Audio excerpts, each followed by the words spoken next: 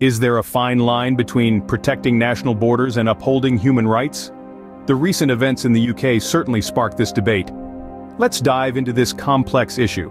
Immigration, a topic that has always been at the heart of political discourse, has taken an intriguing turn in the United Kingdom.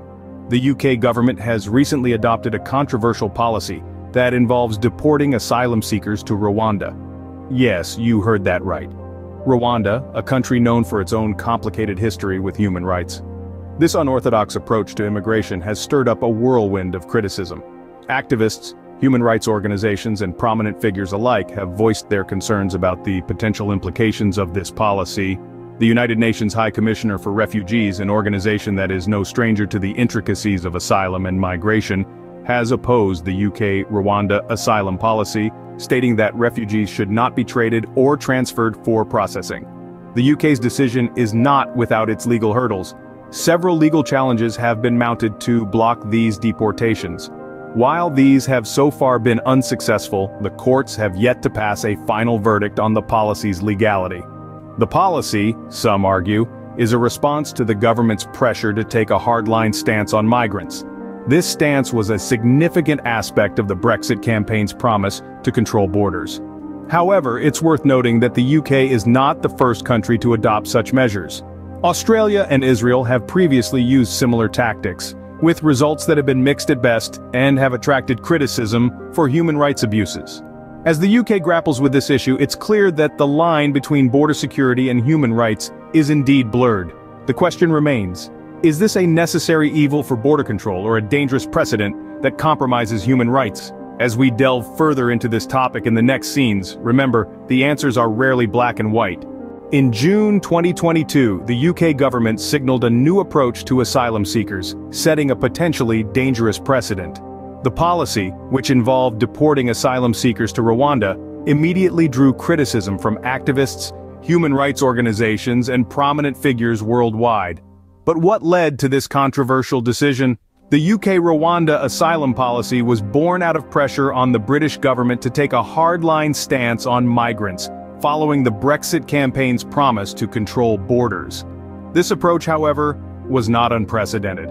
Similar tactics had been used by Australia and Israel, with mixed results and criticism for human rights abuses. The policy faced legal challenges right from the get-go.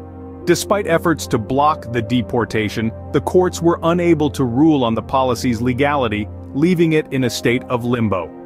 Meanwhile, the policy continued to make waves internationally. The UN High Commissioner for Refugees voiced opposition, stating that refugees should not be traded or transferred for processing. This stance underscored concerns about Rwanda's human rights record and the potential implications of such a policy on a global scale. As the controversy continued to brew, the UK government decided to take a decisive step. In December 2023, it published an emergency bill, the Safety of Rwanda Bill, to bypass legal hurdles and deem Rwanda a safe country for deportations. This move was seen as a way to control borders and deter illegal migration, further echoing the sentiments of the Brexit campaign. Despite the controversy, the UK government stood firm, leading to the introduction of an emergency bill. This bill, which bypassed certain human rights provisions and allowed courts to ignore injunctions from international bodies, marked a significant turning point in the UK's approach to immigration and asylum seekers. But as we will see in the next scene, the story doesn't end here. In December 2023, the UK government published the Safety of Rwanda Bill, a move that would alter the trajectory of its immigration policy. This emergency bill was designed to allow a controversial deportation scheme to Rwanda, a nation that the legislation deemed a safe country for deportations. The Safety of Rwanda Bill is a pivotal tool in the UK's immigration strategy. It aims to overcome legal obstacles and streamline the deportation process. The central tenet of the bill is to control borders and deter illegal migration, a promise that has been central to the government's stance on immigration. However, the bill doesn't just deal with the logistics of deportation. It also delves into the realm of human rights law. The legislation bypasses certain human rights provisions, and in doing so, allows courts to disregard injunctions from international bodies. This aspect of the bill has sparked significant controversy, leading to the resignation of the then immigration minister. Despite this, the bill received support from high-ranking officials, including Prime Minister Rishi Sunak. He viewed the bill as a necessary measure to control borders and deter illegal migration, aligning with the government's broader immigration policy. Yet, it's important to note that the bill was far from unanimously supported. Opposition was strong, with critics voicing concerns about the impact on human rights and the potential risks involved in deporting asylum seekers to countries with questionable safety records. The bill, however, was not without opposition, and its passing marked a critical point in the UK's immigration history. The passing of the bill in April 2024 was met with a tragic incident, shedding light on the human cost of such policies. In the immediate aftermath of the bill's approval, a heartbreaking event unfolded that echoed the deep concerns voiced by critics. 5 asylum seekers, including a child, lost their lives attempting to cross the English Channel from France to Britain in an overcrowded boat. This tragic incident underscores the desperation of those seeking refuge and the life-threatening risks they are willing to take. The UK government's new policy has not been without international criticism, with concerns about its potential impact on global migration cooperation. The United Nations High Commissioner for Refugees has expressed opposition to the UK-Rwanda asylum policy, stating that refugees should not be traded or transferred for processing. This stance highlights the international community's apprehension about the potential for human rights abuses and the repercussions this could have on global migration trends and practices. There's also the issue of setting a precedent. Other European countries are reportedly exploring similar agreements to process asylum seekers in third countries. If successful, the UK's policy could become a model for others, potentially reshaping global norms around asylum processing. However, if it results in widespread human rights abuses, it could also serve as a cautionary tale. It's clear that the policy's outcomes will have far-reaching implications, not just for asylum seekers, but for the international community as a whole.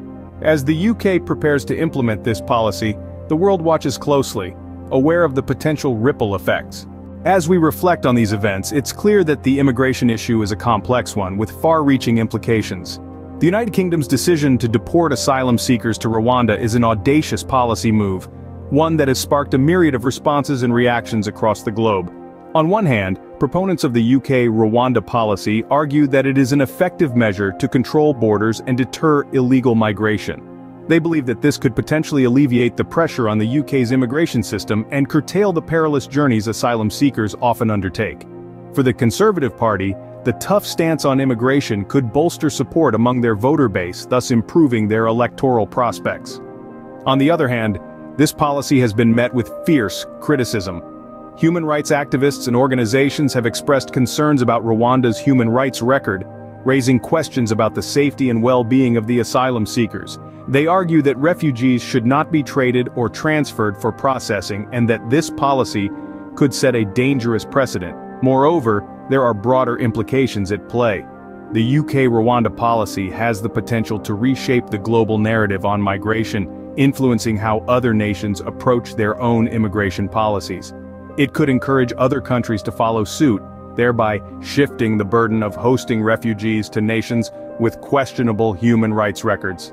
This could undermine international cooperation on migration and jeopardize the rights of asylum seekers worldwide. In essence, the UK-Rwanda policy is a gamble. It's a fine balance between controlling borders, upholding human rights, and maintaining international relations. Whether this policy will achieve its intended goals or exacerbate the very problems it seeks to solve remains to be seen. The world continues to watch as the UK charts a new course in its approach to immigration.